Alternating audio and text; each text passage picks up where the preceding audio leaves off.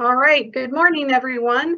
I'm Brandy Keller with Texas A&M AgriLife Extension. Thank you for joining us for our 5th week in July of our Homegrown lecture series.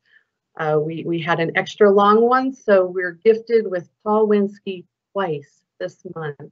And even better, we get to have him again next week for Earthkind Landscaping. So that he's going to kick off our August Homegrown series.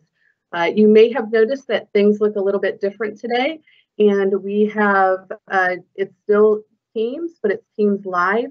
So the interaction is going to be a little bit different, but it should be able to stream a whole lot better and with no interruptions or muting or videos. So we have Paul Winsky, the county horticulture agent in Harris County right now. Welcome, Paul.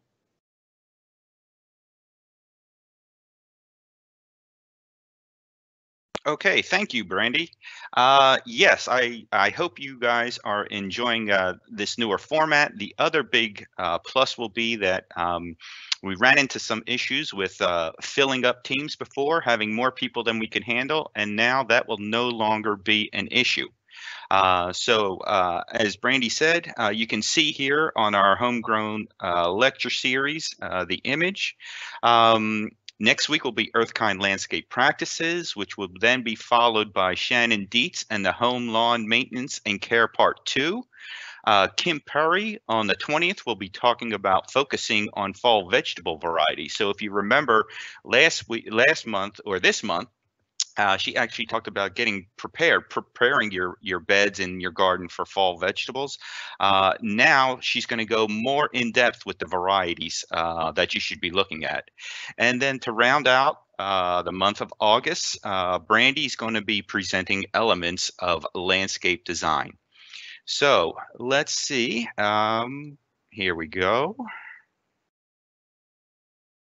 Oh, wait a minute. Minor problem here. Hold on.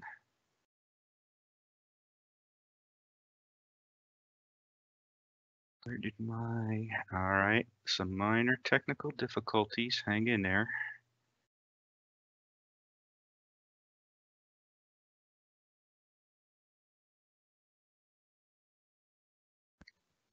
Okay.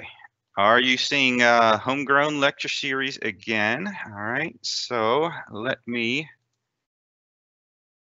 Okay. Why is that not doing that? Blair, any reason why I would be running into issues here?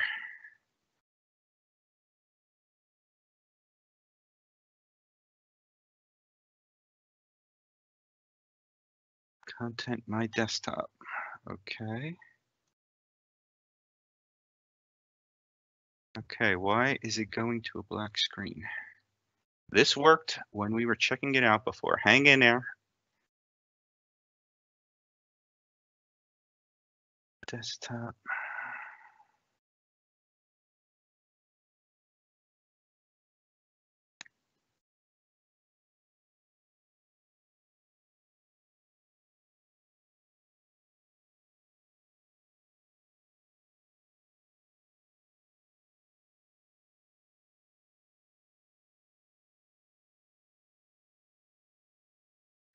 We had no problems when we went through the rehearsal the other day, so hang in there. We should get this going. So there's the content. It should be live, right? Oh, we lost Blair. All right, folks, hang in there. Are you seeing the Homegrown lecture series? Kim or Brandy? We can see the flyer. Okay, you can see the flyer. All right, so if I click, let me try just enter.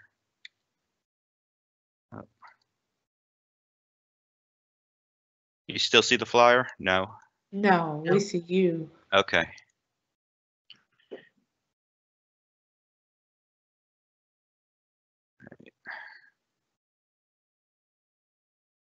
And you're seeing the flyer again, correct? Correct. Okay, hold on.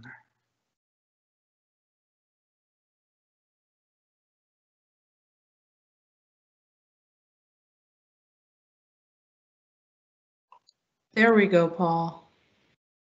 Okay, but I think that's on Blair's and that he's got a copy of my presentation. Okay. So yeah. All right. Hang in there, folks. We're learning to walk here. And as soon as we get this up and running, we should be good to go. So Blair, are we good? I'm seeing it on the right-hand screen here.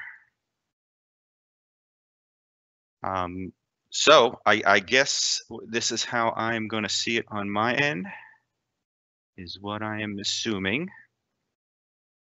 Okay, so we are going to talk about landscape grasses, ornamental grasses for the landscape. So if we can go next slide, please. If we're going to work that way. Okay, so why ornamental grasses? You know, in the past, I believe they were overlooked. And they mainly because there weren't a lot of them out there. And I think, honestly, a lot of gardeners and even landscapers weren't sure how to use them. And so they may have been overlooked in the past.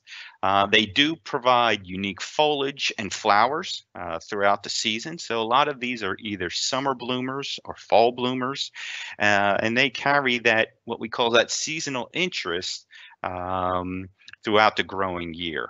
Okay, next slide, please. So they are adaptable, and that is key. They are easy to grow. So the image that you see here on the left-hand side, that is a bioswale. And these ornamental grasses work well with the perennials. That is an embankment, both sides. The side on the right is a bit more steeper. And it will keep that from eroding. On the plants right in front of us, there's a slight decline, but these plants work extremely well in bioswales. The image in the middle, we can see there, it is a green roof. So these ornamental grasses do an extremely good job at working as a green roof. So they'll help with water filtration. They'll help with those heat islands that are always associated with the inner city areas. So they do an extremely good job of absorbing that heat. And then the image on the right-hand side, we can see the issue where they're using it more as a conventional means. You know, we've got this bright contrasting golden grass, and you've got nandinas, and so they're just using it to line out that walkway. Okay, next slide, please. So ornamental grasses is sort of that catch-all phrase, okay? And it's really these grasses and grass-like plants come from three families. So we've got the grass family, which is Poaceae, and you can see that with the larger image here of the Pennisetum. You've got the rush family, which is Juncaceae, and that's the image in the upper right side, and so they're gonna like wet feet. They're gonna like moister soils, and then you've got the sedge family, which Cyperaceae, and they also they're gonna like they can handle the wet feet. And they're also going to do well in semi-shaded areas. Okay, next slide. Okay, so uses. So they are diverse. We can use them as specimens. So some of these grasses work well just as a standalone plant. Other ones you can grow, you could use them just like you would like an annual. You can put groups of them down, so very low maintenance once they're established. Larger types, we can even use them as screening. So some of these varieties can reach up over 8 feet tall. So if you've got an area that you want some privacy, you can use these plants in that way. And the great thing about it is, with them being as dynamic as they are, how they would move out and about with regard to the breeze and the wind. It really gives a changing look to the landscape. And they work well on slopes and eroded areas, so it will help keep that soil in place. And the diversity is really due to their growth habits. So we've got ground cover types, we've got intermediate shrub-like types, and then we've got the tall ones. And the other interesting thing is, as these plants grow throughout the season, you will see them. They might, when they first emerge, say you've got one that's going to top out at 4 to 6 feet or so, it's going to have an upright habit. And then it's going to change as it starts to grow and there's more foliage. It's going to look more like a vase shape. And then as those flower plumes come on, it's going to have that shrub look. So it's going to have more of a rounded look with the flowers above it. So it's rather interesting to see how these plants change in the landscape. And that's what you want. You always want interest in that landscape in order to keep you coming in and, depending where you have it, for people to enjoy. So next slide, please. So what are the benefits? Low maintenance. Any gardener here in Texas, if you don't have to be out in that heat, and the plant's going to perform well, that's the main thing we are looking for. The biggest job you're going to have to do with these, and you will need to prune them. And the pruning is usually done late winter, before the new growth. So in our area, we're looking the end of February, probably into the first half of March, maybe in through March. So, and it's not bad to be working outside then. So pruning is probably the biggest task. Very low fertilizer inputs. And normally this is in the springtime. You supply it before the new growth appears. So if you've got a specimen, a clump type, we recommend 10-10-10 at 1 to 1.5 cups per plant, sprinkled around the outside of the plant, around the edges. A lot of people will do this after they prune. So if you prune beginning of March, you can put your fertilizer out and you're done for the season. If you've got them as a ground cover type, we recommend 2 to 3 pounds of that 10-10-10 per 100 square feet. So low maintenance, low fertilizer input, and once they're established, a lot of them are very drought tolerant. So they're very good plants to have in that landscape. Next slide, please. So as we talked about, broad environmental conditions. These plants are heat and drought tolerant. If you've got a pond, if you've got any kind of wet area, they do well. Certain ones do well in boggy, wet areas. If you've got a coastal property, these plants will hold up very well, especially under salty conditions. And majority of them really do perform extremely well in full sun. One of the other advantages, there's very few insects and diseases that these ornamental grasses will get. Might get a little rust here and there. You might see a little bit of insect damage, but in the long run, very low maintenance, very few issues. And they establish quite easily. Down here, you can establish plants just about any time of the year. I always like to do either, early spring, late winter, let them, or even in the fall, let those roots get established. And then once the growing season comes, they are up and ready to go. And then the other value added is that food source and nesting habitat. So, we always want to bring beneficials. We want to bring interesting wildlife in. And so certain birds will come in and work within these ornamental grasses. So there's something a little extra, not only its unique habit and form, but also some of the good wildlife that you can bring in to your garden. Next slide.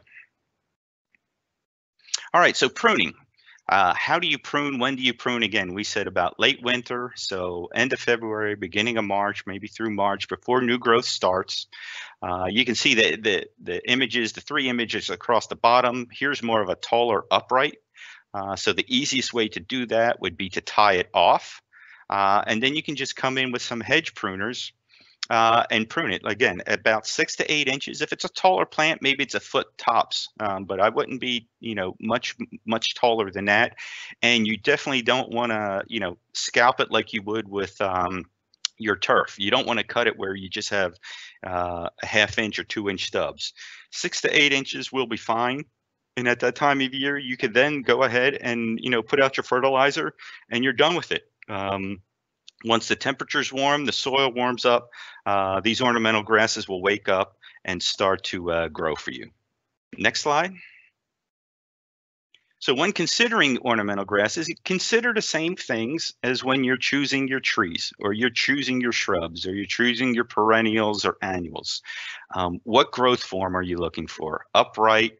Do you want that sort of vase shape? Do you want it to have a cascading look? What is the mature size? So knowing where it is in your landscape bed or in that garden, is it a spot that I want an ornamental grass towards the front, or is it something that I want to anchor that landscape and I want to put it towards the back, and I want something that's going to make a bold statement? So we're looking at something a little bit taller. These grasses, some are evergreen, some are deciduous, so be aware of that. But even the deciduous ones, they're the ones that you have to prune even through the winter. You can leave those until you prune them. You'll have interest there in that garden. So they perform extremely well. Foliage color can be all over the place, and we'll take a look at that here shortly, and along with the time of flower. So flowers, some of them are summer flowers, some of them are fall. So you can really stage these out in your landscape to have interest throughout the growing season, along with your other plants that you've got in your landscape. Next slide. So here's just a brief idea, a concept of what the foliage can be. So we know there's a lot of variegation. So the two images on the left-hand side, we've got the typical linear variegation, gold and white with the green, and then with some of these ornamental grasses, we've got banded variegation where it goes horizontally across, which is really unique and a different concept. Of course, we've got the green, and we've got a nice arching presentation there. But then the last one on the right, that bold golden color. So again, whether you use them in the landscape, I see people using ornamental grasses now in their combination planters. It's a very versatile plant that you can use across a lot of different needs in the landscape or in combinations. Next slide, please. Also with the flowers. So you can see how these present in the landscape and in your garden. So you can have seeds and flowers that are nodding, that are held upright. Second one on your left, it's got that bottle brush look, and then the flower on the right, it's sort of like that feather duster look. So, and you can just imagine as a breeze is coming through how these are going to look, and that dynamic look that these plants are going to bring to your landscape, as opposed to a woody shrub or a tree that maybe isn't going to move as much and isn't going to be able to provide that interest that you would see with these ornamental grasses. Next slide. So growth forms, predominantly clumpers. All right. So, we've got clumpers, we've got spreaders, and the clumpers, they're going to get wider. Their diameter is going to get wider over time. The good thing about them is, you can easily propagate that. You can do divisions. And so if there's other places that you would like to move that clumper, if it's getting too big, you can go ahead and divide it. And then we have the spreaders, and these guys are going to spread more like typical St. Augustine. All right, they're going to get wider from either putting out rhizomes or stolons. In your quick botany lesson here, rhizomes are underground stems, and stolons are above ground stems, and so they can put these out and fill in an area that way. They aren't the ones that we're talking about. They aren't overly aggressive. They aren't invasive. But certain ones, there are varieties out there that can be, that may not play as well with the other plants in the bed. So just be aware of that. Next slide. Okay, this is a good point before we get into the actual varieties. So, Kim, are there any questions before I move on? No questions. Okay, well, great. So we will continue on. Let's see if it goes back to full. Here we go. So our first one is a Chorus gramineus, or sweet flag is the common name. Now this is one that you're going to want to use in wet areas. It likes wet feet. So if you got it in a full sun that dries out, this is not the plant that you want to use. It is a low grower, tops out at about 4 inches. It works well. Think of it wherever you're using ferns, maybe where you have hydrangeas, things like that. This Chorus is going to do extremely well there. This is dwarf golden, so it sort of has a chartreuse look. And then there's a golden variety, which is a little bit taller, maybe about 6 to 8 inches tall, but they have that tufted look. They soften the lines, and they work extremely well in the front of the beds, especially in areas that are shaded and that are on the wet side. Next slide. Carex. So here's one of our sedges. And again, this is another one. This one has an upright habit. It is evergreen. Part sun is ideal. Again, another one for moist soil. So, you can usually figure if your shaded areas are usually going to stay a little bit wet longer. So, something like Carex would work well. They can range in height anywhere from 12 to 18 inches. The variety here that we're looking at is called Sparkler. So think about, these look like mini palm trees. If you were to pull out one of those stems, it would look like a palm tree, or almost like if you were holding a sparkler, it gives you that effect. Now there's a lot new varieties that are coming out in these other species. So you can see Carex morrowii, buchanani, oshamensis, glauca, and testacea. These all will you'll see varieties out there on the market of these also, and some of the foliage on these are extremely bold, very good variegation. They have a little bit different look, almost more of a mounding habit, and not as upright with the stems. But Carex, they do extremely well down here in our region. Next slide, please. Chasmanthium latifolium, one of my favorites. Inland sea oats. This plant has a very good look. It's very adaptable to sun or shade or drought. This one's going to top out at about 4 feet, but I love the way it presents its seed pods. To me, it reminds me of a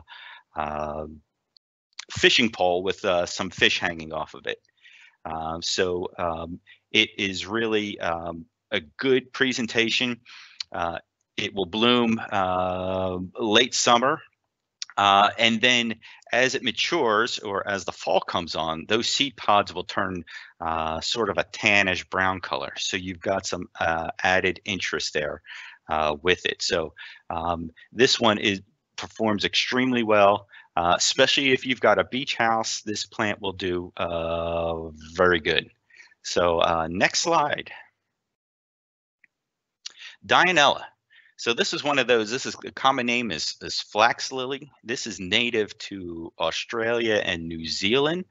I would say these have probably grown in popularity over the last at least 10 to 15 years. Upright habit, sort of that vase-shaped look. It does produce a flower spike, little light blue star-shaped flowers. And then the interesting thing is if it's pollinated, those flowers are pollinated, it's got these turquoise blue berries. So again, some additional interest.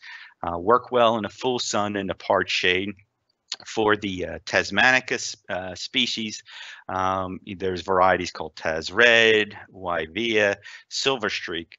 But these other species I have listed, this Revoluta and Carula, they get into the blues and sort of the gray greens and things like that, and they have some upright habits. So this is one, tops out at about 2 to 3 feet. So we're talking mid border. I've seen it used in the front of a border, and they work well in combination planters also to sort of give you that either that filler or sometimes that the thriller if it's depending on the plants that you're using around it. So Dianella is a great plant that performs well here. Next slide. Equisetum. This one's got this has got some prehistoric look to it, and it's been around I think at least 3.5 billion years. They've found fossils of this. You want to add height and architectural interest into the landscape. This is the plant. And it's ideal for water areas or very wet areas.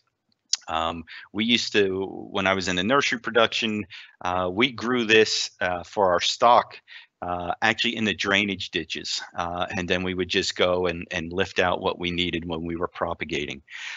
This can live up to in standing water up to 4 inches. So, along a stream bed, in the ponds.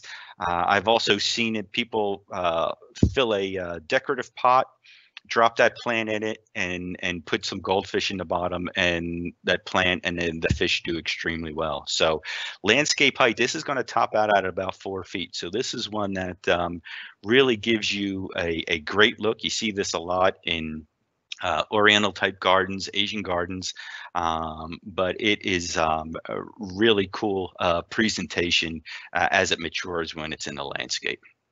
Next slide, please. Juncus. So this is one of the common rushes, and the Juncus effusus on the right hand side is what we're talking about with that vase shape look, very structural in its presentation, and you can see the flower pods, or the seed pods on it. And regardless of whether it's that form or it's the one that you see in the first picture with that corkscrew presentation, again, something unique, something architecturally interesting. They like wet feet. They do extremely well in our area. They are North American natives. A lot of these grasses are North American natives, so they have been here. It'll bloom in late spring. The variety that you're seeing on the left-hand side, that is Big Twister. So you can see as the new growth comes out, it provides that corkscrew growth. And there are varieties out there where it's even tighter and they're smaller and they got that corkscrew habit. So Juncus is really a fun plant to work with, whether in containers or in the landscape. Next slide, please. Liriope, we have seen Liriope probably used, maybe overused too much, but I just wanted to touch on it. Aztec grass or lily turf, so it sort of looks like, it always reminds me of daylily type foliage. It is evergreen. It is tufted, so you can see you can use this like a bedding plant if you've got a large area that you need to cover. It will bloom. It will produce these spikes of purplish bell-shaped flowers that will appear in the summer. Depending on the variety, the height is anywhere from 10 to 16 inches. And there are a lot of varieties out there. You've got green varieties, you've got variegated green and white, you've got variegated green and yellow. And so depending on what you are looking for and what you need, Liriope can fill that need for you. Next slide. Miscanthus. Now we're getting into some of the bigger ones, some of the bigger hitters here. This is maiden grass is the common name, Miscanthus sinensis. It has a mounding habit, does well in drought conditions. It will have winter interest because it will hold its foliage, but you will have to, prune it back in the spring of the year. And landscape height on this can be anywhere from 2.5 feet on up to 8 feet. And you can see by the list of varieties there, this is Adagio in this image. But there's been a lot of breeding. There's been a lot of selection of miscanthus here over the past few years. Next slide, we'll take a look at two of the varieties. Strictus is on the left, so you can see that upright, and the flowers heads are have that sort of burgundy red color. And then, but on the right, you've got morning light. So this is one that has the banded variegation. So even though it is not in bloom, it brings some color and interest to the landscape even before it begins to flower. Next slide. Now here's another variety. This is Gracilis, and this is in the fall, winter. So you can see how that foliage has changed, but it's holding those almost those dried flowers above it. So you've got some unique interest there. Again, seasonal variations, things that you can enjoy throughout that garden throughout the entire year. And then here's just variegatus. So this is the linear variegation, green and white, but you sort of have a soft pink flowers above it. So you've got a really nice contrast with the flowers playing off that foliage that presents with variegatus. Next slide, please. One of my favorites, I've probably said that several times here, but I really love Muhlenbergia capillarius, Gulf Muley. This is a native. It's one of those, you know, we always hear those cliches, tough as nails, Texas tough. This is one of them, and you can see landscapers are using it more in their designs, in entryways to developments, in the median strips. It is heat and drought tolerant. These pink blooms in the fall, they just look like clouds of pink mist hovering above the plant. It has a beautiful habit, mounding habit, about 3 to 4 feet tall. And some of the varieties that you'll find out there is White Cloud, Plumetastic, Regal Mist. But it just has a great presentation. Next slide, we can see what White Cloud looks like. And then, you know, you may see this just as pink. And so you can see the flower production on it. So as these plants mature, as they get larger, you know, they will fill in more, they will produce more flowers. And that presentation will just, you know, every year you'll get excited to see these bloom. And so if you've got one plant, it'll be wow. And if you've got more than one that are clumped together, you know, I would say, you know, at least 3. That flower production and that presentation is going to be even that much more take your breath away type look when it is in bloom. Next slide. Ophiopogon, I'm sure everybody's aware of this. Mondo grass, very short clumping habit. So the one on the right is just the typical Ophiopogon japonicus. It'll top out at about 12 inches. The one on the left-hand side is Nanus, so very tight clumping habit, almost looks like Cousin It in its presentation, if you remember the Addams family. And there are some other varieties. There's Nigrescens, which has a bold, dark chocolate, almost black color to it. If you find it and it works well, give it a shot, but it is a slow grower. We always struggled with it in propagation on the production side because it was such a slow grower. But when it establishes and it's in a good spot, it really, against a gray, green, or silver foliage, it really pops in the landscape. Some other species that you'll find out there, Jabarin is going to be even taller, you know, so we're talking about maybe 16 to 18 inches, maybe almost reaching 2 feet. And then there's Planiscapus out there. So these other species will also perform well in our area. Next slide.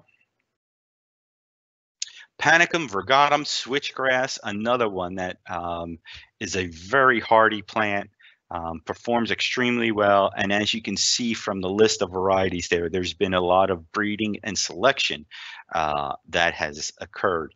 And when it is in bloom, it produces, it's like these clouds of seed pods above it. So it's really great the way it's got that upright habit, and then you see this cloud of seed pods above it.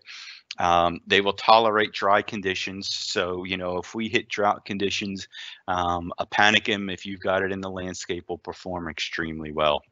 So let's take a look at some of these varieties. So the next slide is ruby ribbons. So even before it's blooming, the tips of the foliage have this ruby red color.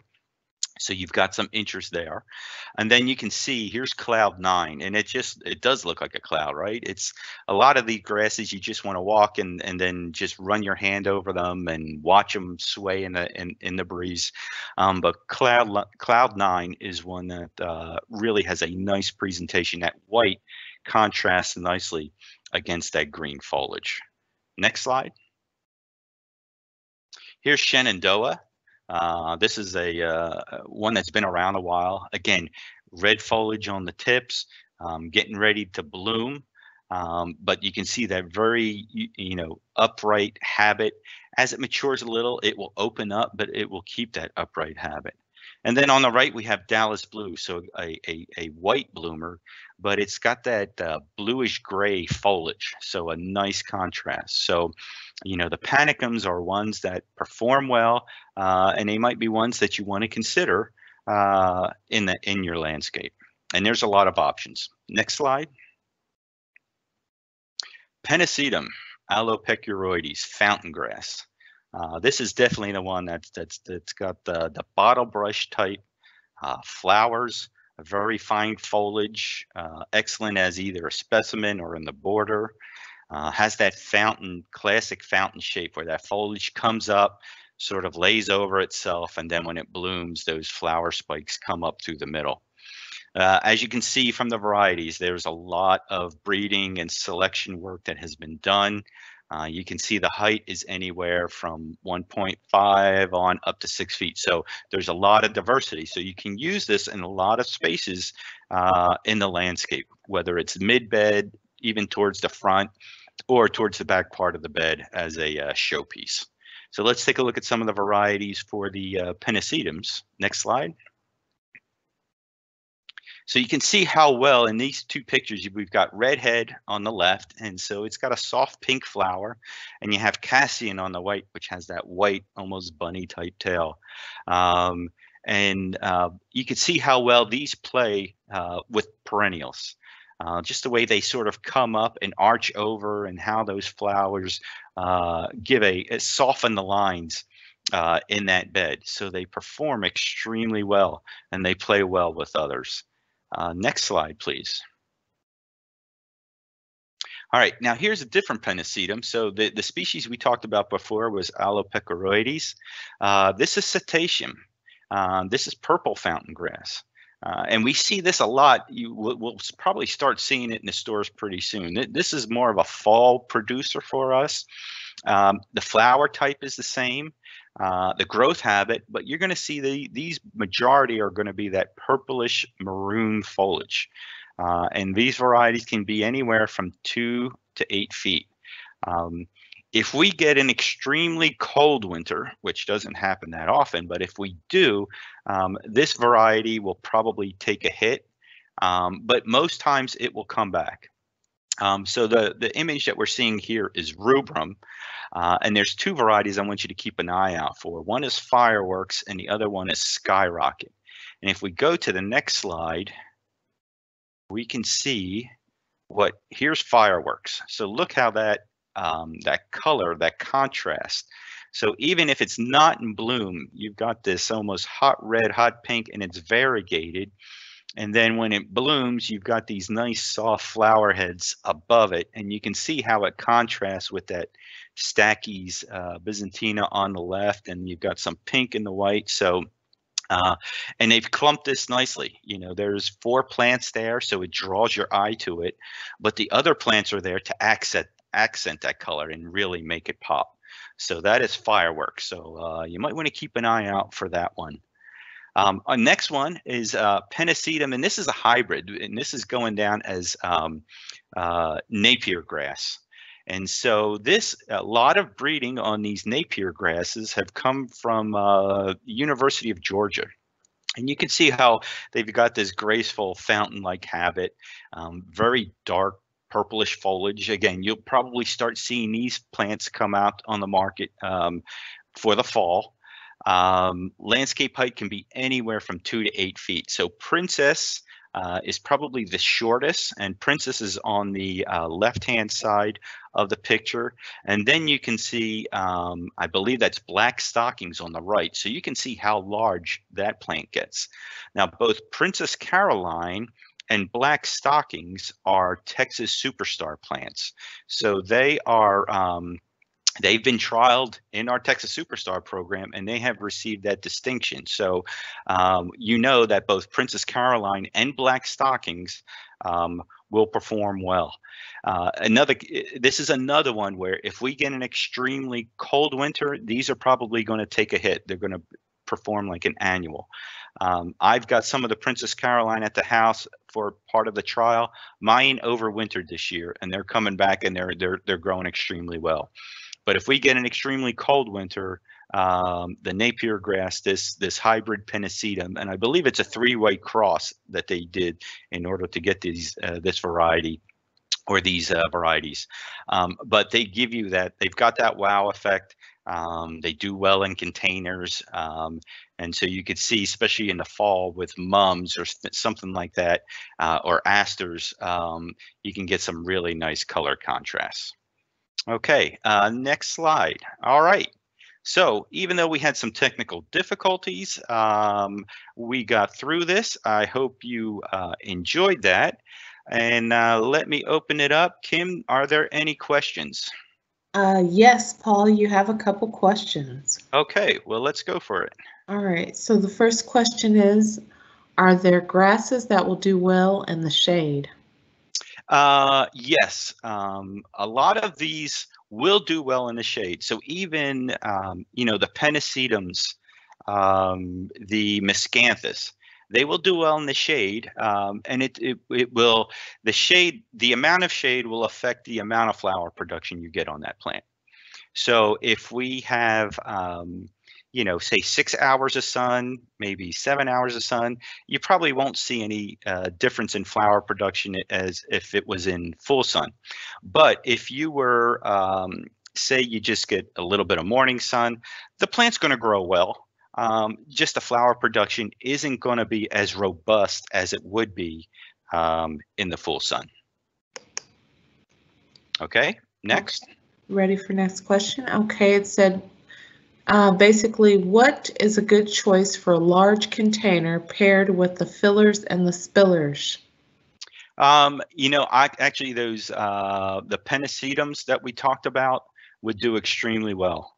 So the Cetaceums, they've got that nice upright growth, and then they will, flow, have that vase-like, so the foliage will fall over, and that dark foliage, even when it's not in bloom, that will have that wow effect.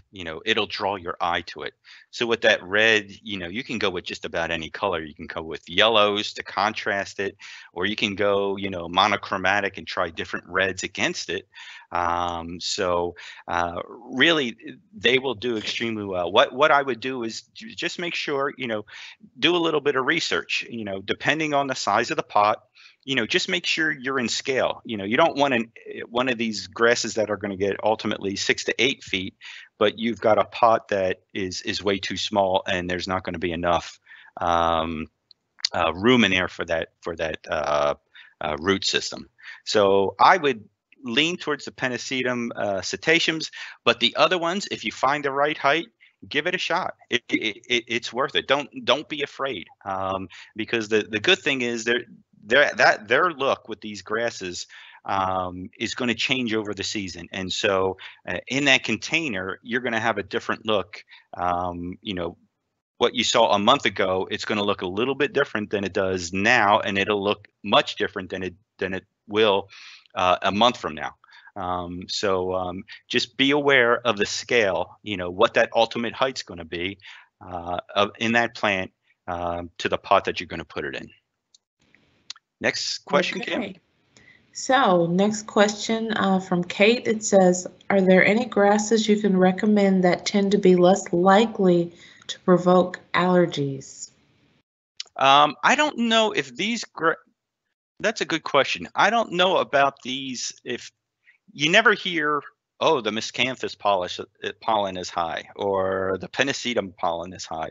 When we hear about the grasses, we usually hear it's Bermuda grass, it's some of the other things. And if you're mowing it shouldn't be an issue. So I don't know if these grasses, I'm sure there are people that have allergies and might be allergic to it. It might affect them at a certain time of the year. But, we're not planting these in, like a lawn. So, especially in your own landscape, you might have one or two or three as a specimen or you clump together. So I don't know if the pollen count from these ornamental grasses would be high enough, but I'm sure some people are very sensitive and they might find it. But that's a great question. Off the top of my head, I am not aware of any that are more heavily pollen producers that will cause some issues. Okay. So next question. Which ornamental grass would you recommend in a semi-formal, small, non-irrigated space? And she is looking for something that'll top out around 5 feet. Well, what I would recommend, you will have access to this presentation. You can always go back to the link, which we will have on our YouTube. And I would look at either the switch grasses, so the panicums, some of the miscanthus, depending on what variety it is. One good website that I would go to, there's Hoffman Nursery. They are located in North Carolina. Now they're a wholesaler, and all they produce are liners for the industry to grow these ornamental grasses. But it's a great resources. They're a great resource. So you can see what the heights would be. And a lot of the growers in this area will purchase from them for their stock plant. So, the panicums are going to have more upright growth. If you want pennisetums, they will have more of that, the vase shape and the foliage is going to fall out. So, it sounds like you have an idea of what your height wants to be. What I would recommend is look into some of these genus or some of these species and see what varieties might hit that height that you're looking for, and then go from there. What's the presentation look? Do you want variegation? Do you want just green foliage? Do you want white flowers? Do you want pink flowers? And then you can make your choice that way. It's almost like a box of Crayola crayons. You got a lot to choose from. You've got to do a little bit of digging. You got to do a little bit of, background work in order to find the variety or varieties that might fit what you're looking for. Okay, Paul. Sure. So this is definitely a question for you. It says, please spell, I think it's centennium or centennium? Cetaceum? The Cetaceum. Yeah. Cetaceum, So yeah. it's a pennisetum, and I believe it is S-E-T, so set, and then A, and then C-E-U-M. Okay. And that is it. I just won the spelling bee contest. Yay.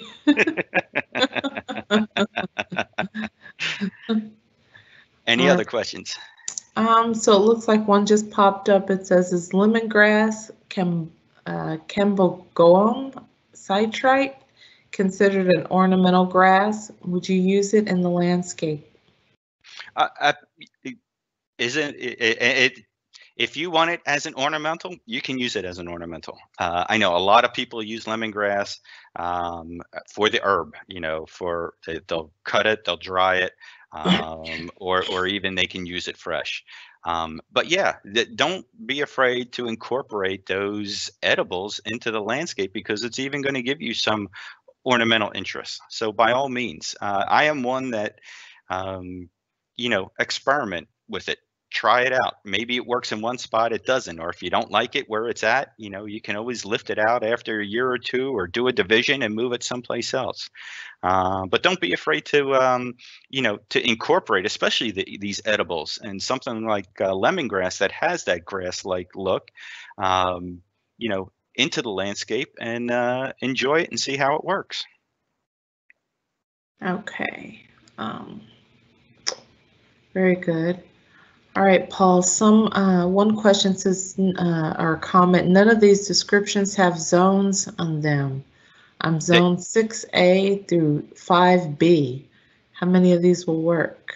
Okay, well, we do focus for the Houston area here, but I would think, again, if you look at that site, a lot of these are North American natives, and they will perform in the colder regions. So like that Napier grass, or sometimes that Pennisetum cetaceum, if you are up in Dallas and you guys get much colder than we do, they are definitely going to get knocked out and probably not going to come back the following year. But everything else on that list should pretty much, I'm thinking quickly if there's anything that might not. I think pretty much most of that other material will hold up if you get frost and freezes and things like that. Again, do a little bit of background work. Hoffman Nursery, another one is Emerald Coast Growers. They produce a lot of these plugs. Again, you won't be able to purchase from them, but they're great resources, and you can find out the zones and heights and things like that. Okay, no more questions. All right. Well, I want to thank you all for joining us. I hope you enjoyed these, the new platform that we were working on. We had some minor bugs, but we'll get that worked out, and we'll see you back here next week when we'll be talking about earth-kind landscape practices. So everybody have a good day, have a good week, stay safe, stay healthy, and we'll see you next Thursday. Thank you.